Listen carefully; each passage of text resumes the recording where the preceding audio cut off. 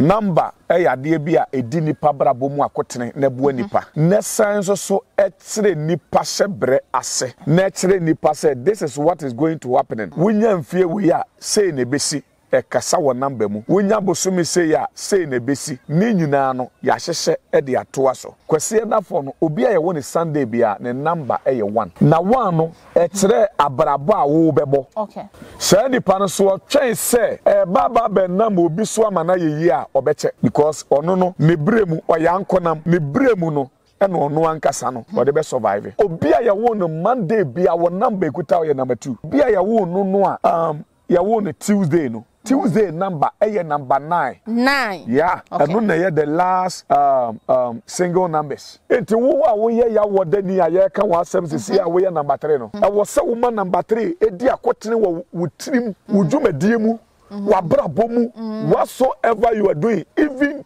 so for krama number o ma direction na nyina number 3 so a me pacho enya adwuma Sempa biatia Oheneba Media open news papa Oheneba Media and somewhere koso Oheneba Media asem papa wo ho Oheneba Media asem kase bi asie Oheneba Media sempa wo mu oi Oheneba Media sempa wo mu obi ametie yen Memo akwaba edeba Oheneba Media so yedi atrenchie ewo abe fontinta no so nyina ba bia befa bia Oheneba Media yeda ho bomodi anse obe follow ye na fin so like no wa share no wa subscribe so edi amame say YouTube na hwe ye bomodi anse obe bo notification bell no so ye upload bia na won set mi aka bi media me just wa any Empress Ann eda bia ewo ne number sanso ena woni code ye wa honhom so a omonso mu krom code na kwan ba ne befa so a ye hu we aya hinta sem wa fidi ni ha dia na wa ha ho uyi free han so a wa ha ho onti code no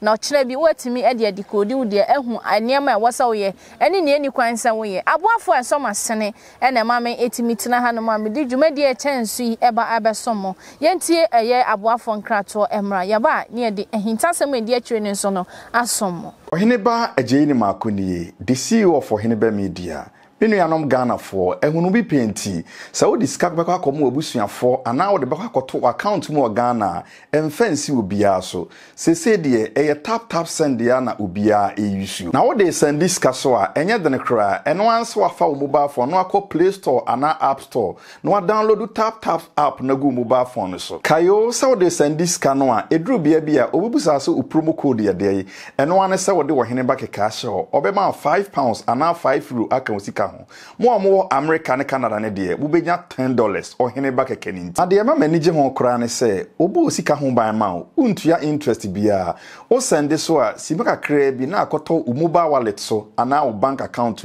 e wo Ghana entimi nuanom Ghana fo am wo Europe UK Canada ene America tap send ya no bia fan send diska isan se Oheneba je ni makon me ne mabusua ya gia tum dada tap send papa no Betama akwa babie mu de ba Oheneba Media so sane ye kwa na meka no eye da biara da ewo ne number wo na sa number no den ne di akiri de be ne fa ho ehintasem ben ene wo mu unya ne babia se eye aheya na mene eye enipa titi nipa bna ena mene no etwetwe eye enkomo ono no bebie ehintasem so de akyen ye nti no fa comment section na se na wa share na wunua so ansa akan bi ye ma no akwaba ne mfa nkomo no enhyehyɛ so memo akwaba titi nipa me da se me bia wo kɔ de amiadom ena de ya to achew no krepa enya yize say yansa betimi account ena de yenya wo de na say we are privileged yeah sure nsa bibia bɔkɔ de yankopa adom ye de nyame ase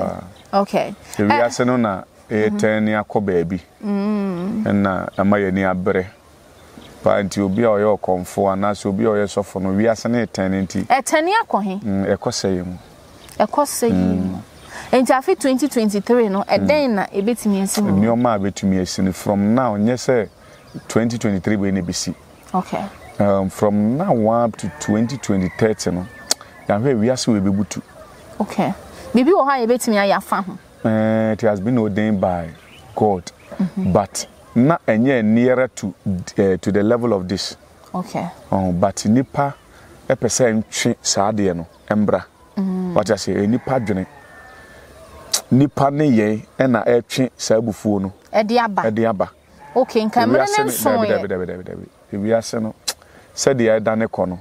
I know them. Yes, sir, be ye. Yes, sir, be a Yamani Padrin Sacra. Okay. Yamani Padrin Sacra, and no better social media when you make so. And we are saying, Cassano, I done it. A Becca Crano 9 years, Aquada be fire funo. A Becca Crass 6 years, Aquadano, a fire funo. A normal to them. That is what we are going because you want marine world. You want the world of marine kingdom. Okay. I know na omo dey afefe dey any sanyo mano. Eba. Nti. Ano dey. Ene na ye wasamba ne po. Ene na mani pa ye basa. Ye ti sunsumu nsem kakra se ne dey. Stress obia oji nyame di a fa wo dey fa wo oji Yesu di fa wo dey fa wo oji nananom di fa wo dey fa ba bia fa eye wo mpaibo. Na emu so kasa kire o ma wo fie se de be o betumi esua brabo pa na bufu hyew no. Yadase. Titi nipa no wakasa ne ohu na waka no ebia na wonya wo de 31st but no so de ne de amayen ene due yinti be meseraw ahweyi ene wo mu na enna a ye sorry ewo mu edi emu eniema na ye yadeyo ewo mu no sada no de biara da ne din a ye de ato no nenso ne no ya te se eda no ewo ne number ewo ho number no eno ne ne wahi. Okay, Meda Oheneba Media afefo asena Ohema impression so obojuma na me sha papa wa mama feeling interview no. All right, Meda say that started free kwesi ada first day of the week suppose started from Sunday. Okay, first day of the week started from Sunday. Yawo Sunday number kita, yawo Monday number ekita, yawo Tuesday number ekita, and yawo Wednesday number, your Thursday, your Friday number, obie kita ne number. Okay. Number, ade bia edi nipa brabo mu akotene na bua nipa. Ne sanso so etre nipa sebre ase. Okay. Ne etre nipa say this is what is going to happen. Wunya mfie we ya say ne besi e kasa wo number mu. Wunya bosumi say ya say ne besi. Ni nyina no ya hyehye e de atoa so. Now, ye de ba eda ye kwasi ada obi a ye woni kwasi da bia ne tie wo number nie say ya wo obi first kwasi da first of the week no a week first day of the week and na first day of the month to say bia you can say to say 1st January 1st January okay and first of the week no Sunday Sunday okay wow it is ye sha kwasi da for no obi a ye woni Sunday bia ne number 1 okay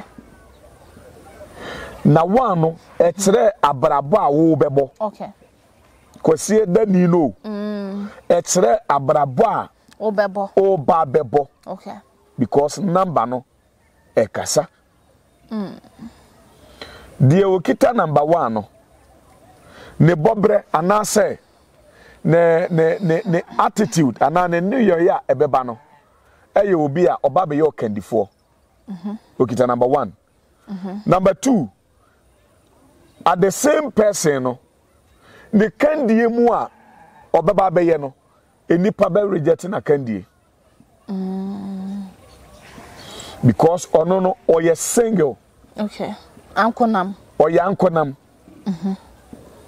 say nipa no so twen say baba benam obi so amana yeyi a obeche okay because ono no ne bremu oyankonam ne bremu no e no ono ankasa no o de be survive but what must say Matias into obi a won Sunday no woye number 1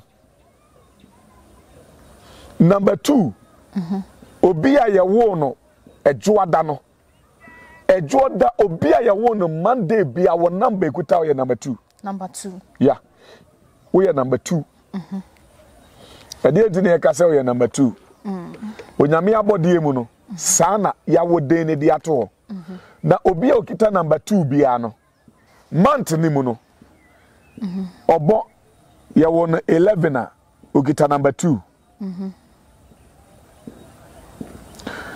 ana say ye wo no 11 or your number 2 okay because sana sunsum no etie one 1 plus 1 1 and 11 year 2 yeah Okay. But what is that? 11 no 82. Enti obi a yawo no me mfa ne say 2nd December. It is obi a yawo no 11th March. One ni nyina bo abusua baako. Abusua baako. Aha. Enti days ni mu no yawo obi Monday ya, sa Monday ni no, the number 8 number 2 and osanso operate number 11. Okay. And then the pakro na so say operate number 20. But what is that? Matiase. Enti yawo obi Monday ya. Monday ni no ne number every frete de ma number 2 esanso e wo pretty number 11 and esanso pretty number 20 it is ya wo bi me fan say ya wo no 22nd March me pacho e dey say obi ya wo no Monday but what is that Matiase aha it anase ya wo bi 20th March it is say obi ya wo no Monday it Monday for no number number 2 very okay. Good. And near the about Tuesday. Obi a yawo no a yawo no Tuesday no. Tuesday number number 9. 9. Yeah. Okay. And no the last single numbers. And no ya kase the number 9 so number 9 no ejina ho e de ma sunsum. Okay. Because oko a Christopher Bible ni mu a was say what the 9 gift of the Holy Spirit. Yeah. 9 gifts of the Holy Spirit. Sana Bible ne beka kire. Nti obi a yawo na okita number 9 no. Ono na okita bosombra to me. Bosombra. Yeah, bena. Bosombena. Okay. To me. Okay. Bosombena to me. Banada to me no. Yeah. Okay. Ena ono so na ne planeta ofiri so no. According to Kwesi Buroni Yisheye mu no. Planet Mars. Ena edi benada fo no wo mo so. Okay. Into ono na ye benano Mars na no me de be frɛ ne benano. Aha, ono na de benano. Enti se de ba sana ete enti ya wo bi benada ne number number 9. Ena ya wo bi ukuada wo ye number 5. 5. Yeah. Number 5 enum. Okay. Obi a okita number number num no ene edi ka kire ne se ne nsoroma ye 5 enum dia ene na ono ye kwantufo se de edi kan bobo so interview foforo bi mu no wow eto ono no bosuma ye frɛ no bosum kwaku anase awuku ne number no number 5 ono nso so ene ogina ho de ma se sa number no the grace. Do you know the reason why I benya sa number grace 5 grace no because ye ka owuo bofo ye wukuadafo owuo bofo ye wukuadafo Wednesday yeah and owuo bofo na kan wo Oheneba Media mu interview bi mu pense owuo bofo no ne center ene ye Ghana na ogina but so dey make sure to Ghana na ye the center of the your friend say owuo bofo ha na ogina Adentin wa begina ha. Yeah, Hanum na the center of the world. Okay. The whole world, no. And no na the center of the whole world. In Ghana ye the center of the whole world. Yeah, exactly. And wa begina mfimfin. Hanu ye sum na enye yi. Obe da sum no. Oh, say na ye hu na chi wa be betimi dia connect no. America be encounter death. The spirit of death from Ghana. Na ekọ ho. Na ekọ West Africa. Ani ote ye konso. There be ono eno so on say owu nu ye ka say owu aya na nipa bi fi say ye bone o. Ono so adwuma a o ye no. Okay. Aha. Enti owu bofo no eno na ye Wednesday. To obi a ye woni Wednesday bia no. Enti ye be from say Kwesi Buroni kwara mpo me ye beti o ye akasa mu say ye fe ne kwaku bronsam. But what I say? Ye be from say kwaku bronsam. Kwaku Satan. Aha. Enti hwade omo number no number 5. E be find grace because me ahwe kwan ways and means so say ono no except what time so say we be no matter what it is obako I just say adomo ne be fa okay sadomo na ma me fa wa oye den owu obofo de nkanta be si odi wako enti ya ba benya number na number 5 no de ma kwakufo okay omo no mo stand for the number of grace. Why grace? Because I didn't know your wo. I had no some be grace. The to me gini perfect wo mu pay grace. Okay, yankwa. Yeah. Onjo your wo san yankwa. Ogina ho mankwa. Ogina ho ma wo. Wo ondo your wo bofo. Okay. It is obi betumi anyankwa firi ne nsem a unless the grace find the person. Okay. But what I say into omo numbers no number 5. no ne akua bi ana kwakuti dia wo hia grace exactly because in him I'm a negative part bi yeah na me mpese ye beka boso negative part no they are talkatives okay kasa no ma yeah omo ye nkofo me omo kasa ya fancy ho enti ya ba ye nya number 5 no yeah e na omo ye grace yeah na eba month no mu dia omo nya number wo ho eba month ni ma omo so month no so ye they make kan nyina no allocate the month yeah allocate the month into omo month no ye mercury okay but what is that planet mercury no and your friend na awuku e wo Ghana nti on say the enti make say kwagufo ye owo bofo no ha no wo no ye de ba Ghana ha enkrofo bi kasa mu ne yefre bibi ku the oya igbeni beti ase ku means death okay nti you from eku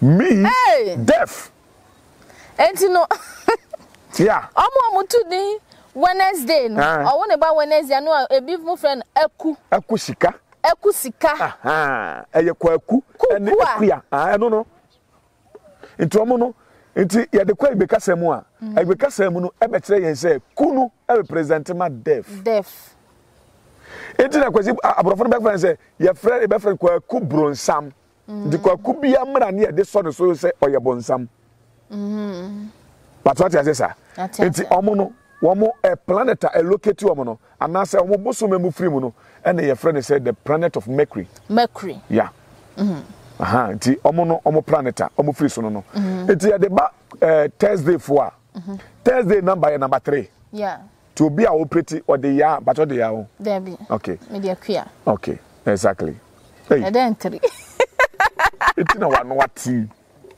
yeah pacho manofo brejo why pacho akuafobia ni kasa I'm telling you the truth akuafobia akuafobia ni kasa omano ate nti ye mom ye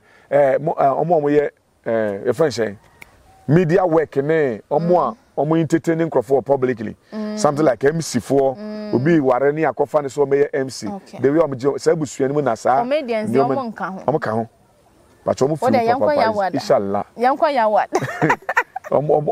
busuana the form is a comedian ni nyina nti ya wodafo no omo number ye number 3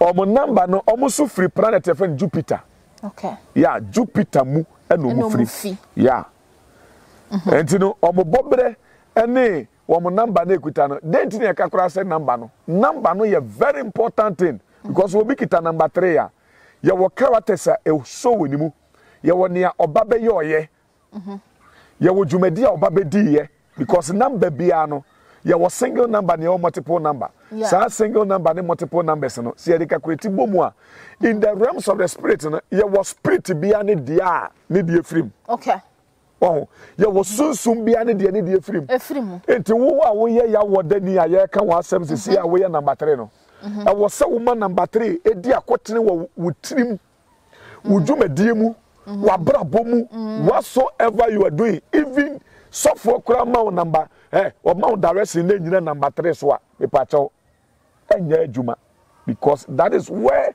who wan kasa no number na kire say your code okay and the procura ye bie kura ukita ne code oni pa kura wo ye kosie oni de kosie free money asama o number wo ho what you say say number ho hia very very important juma me ye me number na ama me ye sa juma we because me number no sunsumu number okay ya dia definitely as soon as I make it number 9 no ho na me free juma me ya no because obi okita number 9 no omo no me ya akofo na medical ka omo asem no nti ya wodafo de me pam chew and obi okita number 3 bia nso no ono nso sa ye okofo nso okay nti number 3 no kasa na I stamp me send no introduction and ye for new ade ayesan de ban Oheneba Media nti the next ho ne ebebo mu aka kire say wo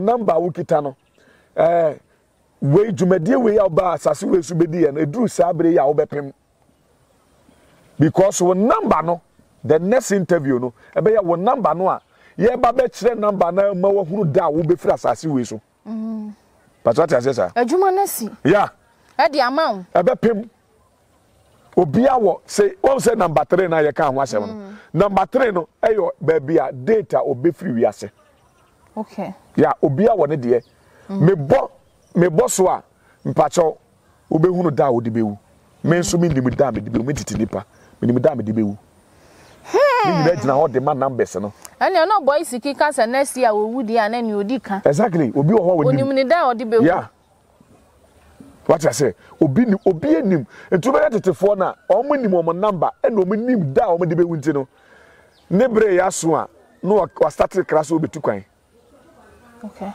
ne bre ya so a no wa class be betu kwan no toto ne nioma onyare one day obega jo say mummy enu aduane ne ento nsane di ne number no eduru so asi enya adwuma nkobiem to bia ne de unya no baby asade we me grant sa interview bia so da je say Oheneba Media na be sa ba record this ade no e de aton frem mama Ghana fo nyina so atese this is what is na duru ho a empa ho me na me ka kire ho na efiada fo nso e Friday fo mpacho bia e wo ne fiada bia no efiada fo number e number 6 Patwai number 6 okay 1 2 3 4 5 6 and no represent asase we ni number yensia ti yesi anamon nsia eda obi anim anamon nsia no so owu owu said ubewu akono asase be san fawo ti asase ni number ode ba be frɛ no number 6 but what is that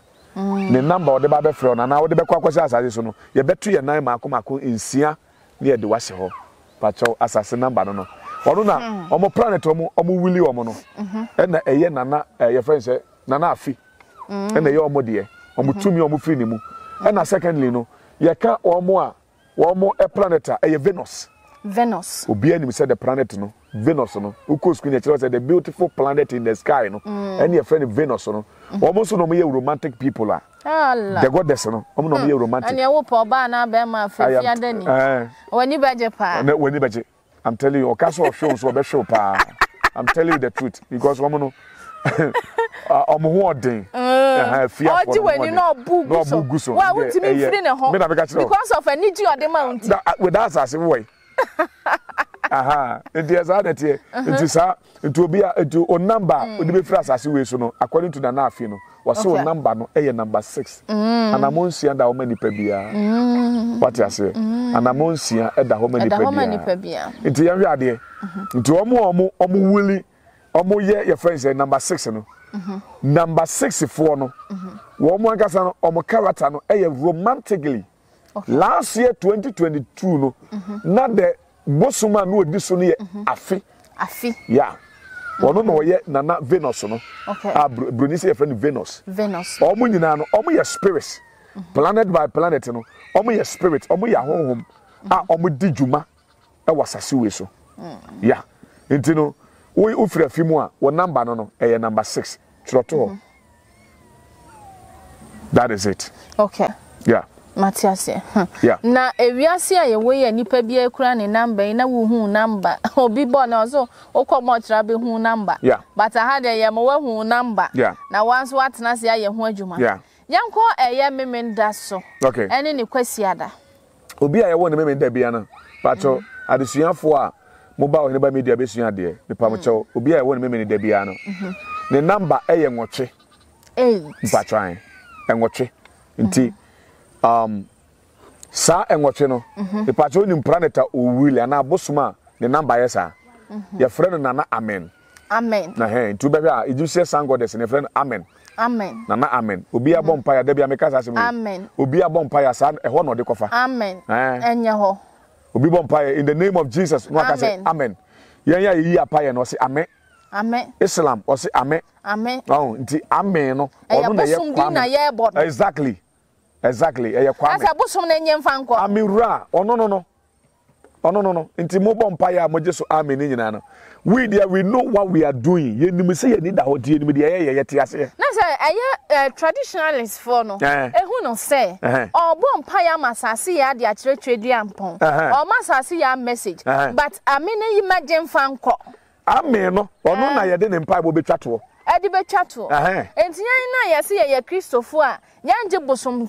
sum enni anase libation enni no amina ye ka no eye bosom but exactly amen opa obi a onimu sa internet eni so no on bisa Google say amen krampo den obeka to say Egyptian sun god your friend Amira obi an checking we obe say de nti obi a bompa ye bia in the name of Jesus no ade so amen no ete say what me amigu nsan ya apete shogi ni suye yina me no ya bo pepepe sa na tie nti na me pesa obeto obi dia ho no me metena nkasa ntia Kristo so okay oh dia open no na wafa because me nyina no Kristo so efiri abosonso me de pie ye ni nyina wo ho sa me na meka no kre de atrem okay and this nti amen nti amen no your friend say the number is 8 which is kana kwame Ami.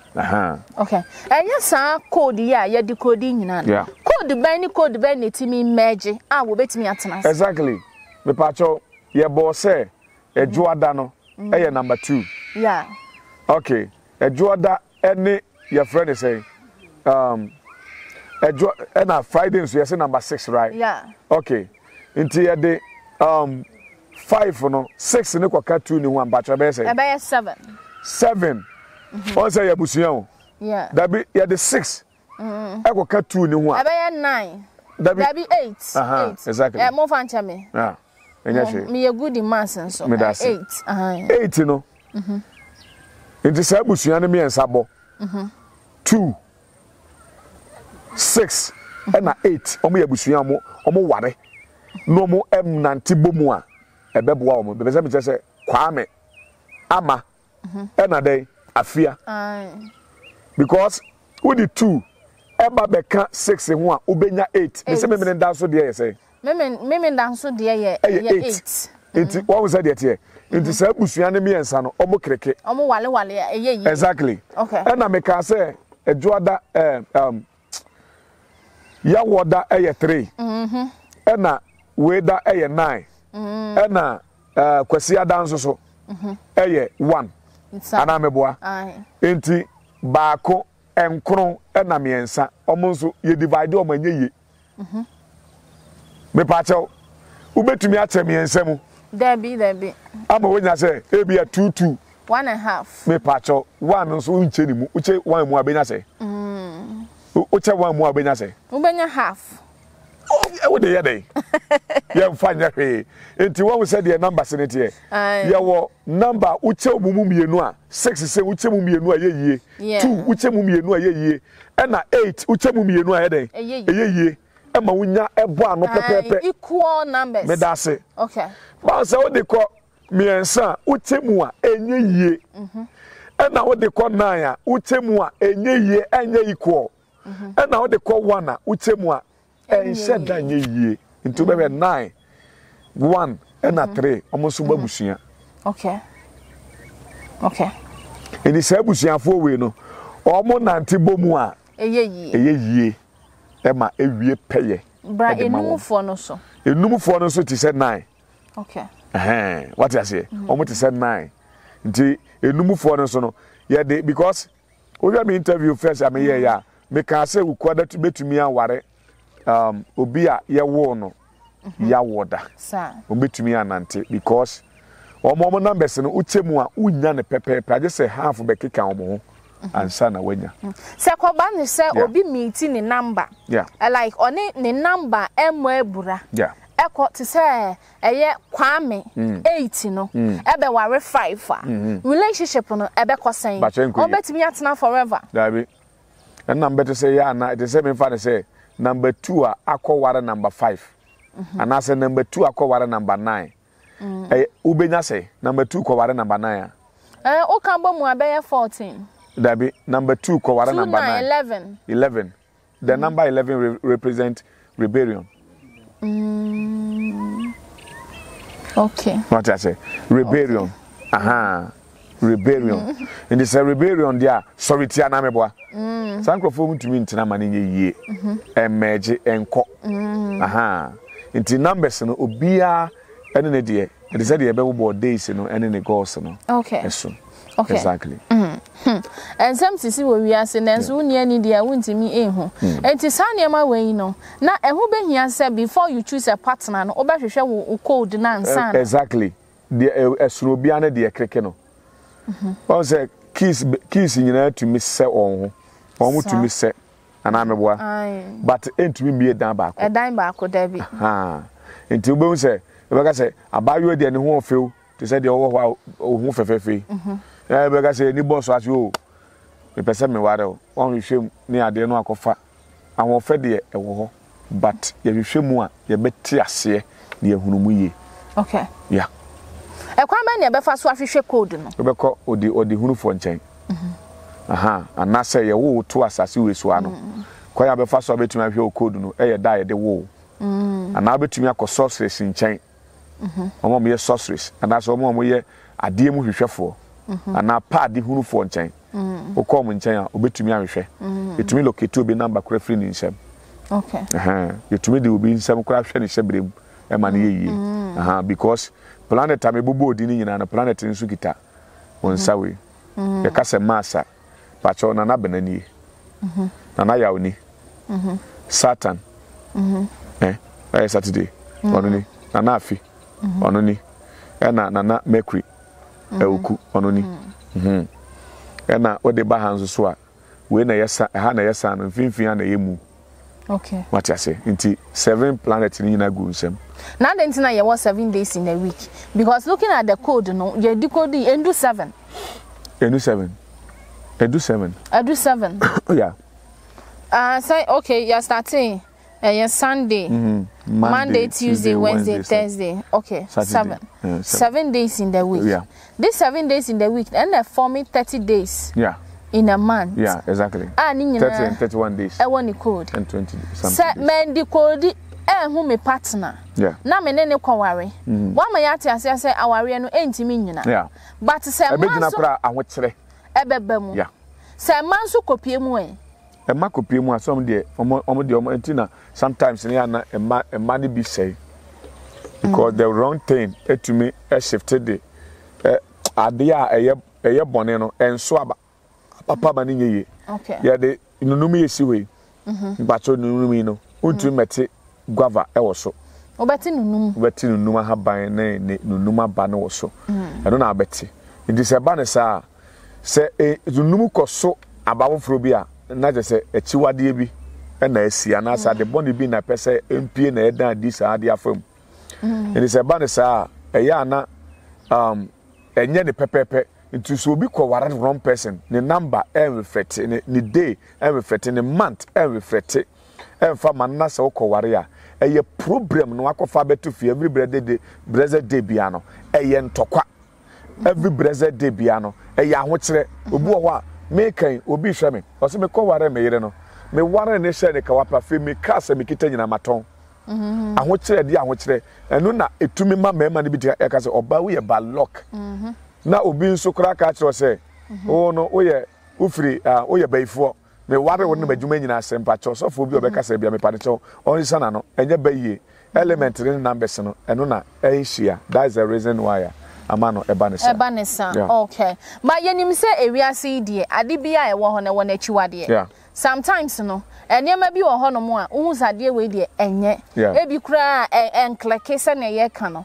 but yetimi nya anonso ano de swa no e ma ne click ma ne yeyi ebi wo ho sa exactly ebre wo ho okay ndi now say ade ye nature de nature de ontumi nsa unipa ontumi nsa nature de okay ade a nature na wo den ni no wa wo den ni nti enya de a ebeka ne say nature na wo den ni de na enso mimi nipa metumi aye ho bibi never ever your friend said the natural law nipa bi ani wo bitumi asesa natural law pacho natural law chere say pacho de onesi jemu abehye wa nan hyew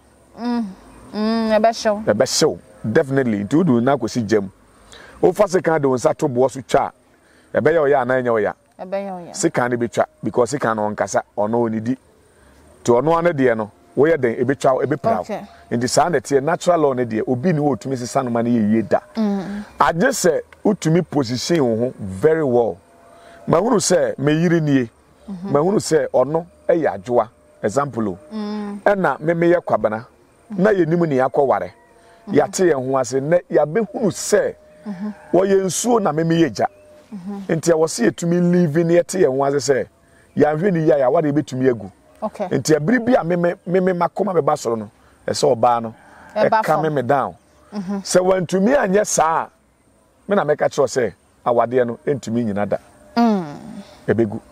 ebegu ahefo yebegyina eye ahane de enkomo twetwe no aba wiye ansana no titinipa eye afutuo ben na de bema eye ahefo okay message ye ba ye afutuo am de bema mu nyina ne se onipa bia no ebi a meme kan no koso an search wo number because wo number na ekuta wo no ye wo number bi wo hono mu a wo de kware a enye yie ye wo date of birth bi wo hono mu a wo de kware a enye yie na as time goes on no ye de sa nyoma ni nyina ye de date of birth no sa nyoma ni nyina beba ni abobol ebinum am date of birth eye say no mo de behia amane o date of birth eye say no mo de behia problem no obi nso so ni date of birth eye say no betumi de ahia enuma papa e wo na brabom ni nyina ba be kan ho asem nimde ye nsu anwie e bra ye ekoi mpacho to aso na ye research de o de beto ase o de be comment amayen ye nso so no ye ntra de sua so ye be koso asua de enti medamase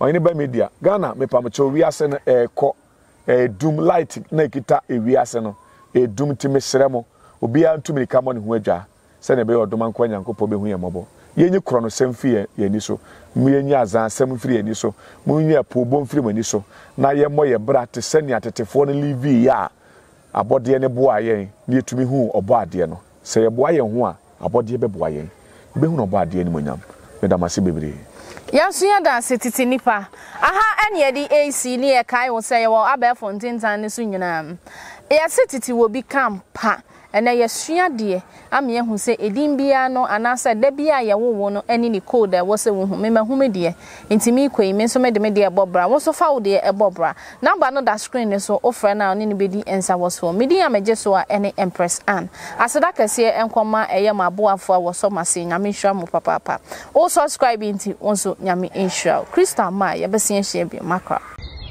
Hello wekume minganye fe like nunchole drum mu fiamo yojoba acho mi Kate in ken wekume in London next phone you Jimmy proud digital business owner Jimmy business less and me turn in Kenya bagwa ngene next nuchumo if your shift work or mean to lebi can you beke no pogio me be ni ma ba he wo jia mi fe wan nyen ken wekume afi noko or bi ni ya no ye jele mi ne nta shaun enjoy ake wo nuchumo ne so machu ne ke so lo ewo mbabo ake mi ta onukun manyema fe ko ni manyema na be ke han wekume ye nuchumo gbeke ko ni mi te break mi kwenfo ne no ni na ola ke euna na me fe advert akeshi am ye business ko na me fe ni ha ni amenyo share na me ka me wekume won spend no time aswan kwani nu enwonna ewo mba ingbe ke email address ba wa me link em ni ba kwa free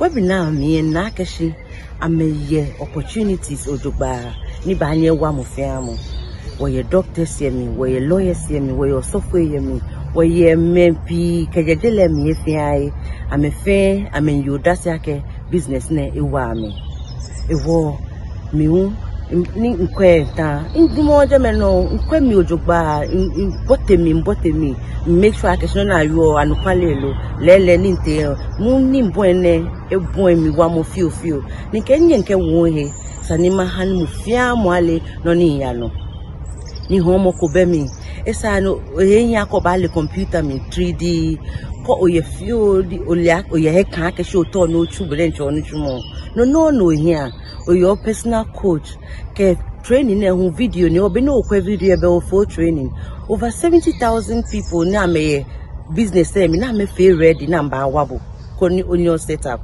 no pelo here ji o phone o laptop ko wifi e fia ye jelem no yo ba anyo tu ne kenu chumone e wo ke o smono ke me aba tu ne kenu chumone ko gbe ko email address awo link me no bo o register koni okwa free webinar koni bo no fiano aya no abo ene no ni wo nke mene maba ni ma Kenya ni Kenya agba ne kesa ne wo anmanabo no wo fen wo tunu tumo ne ngo denche ajo wo fen be bye mo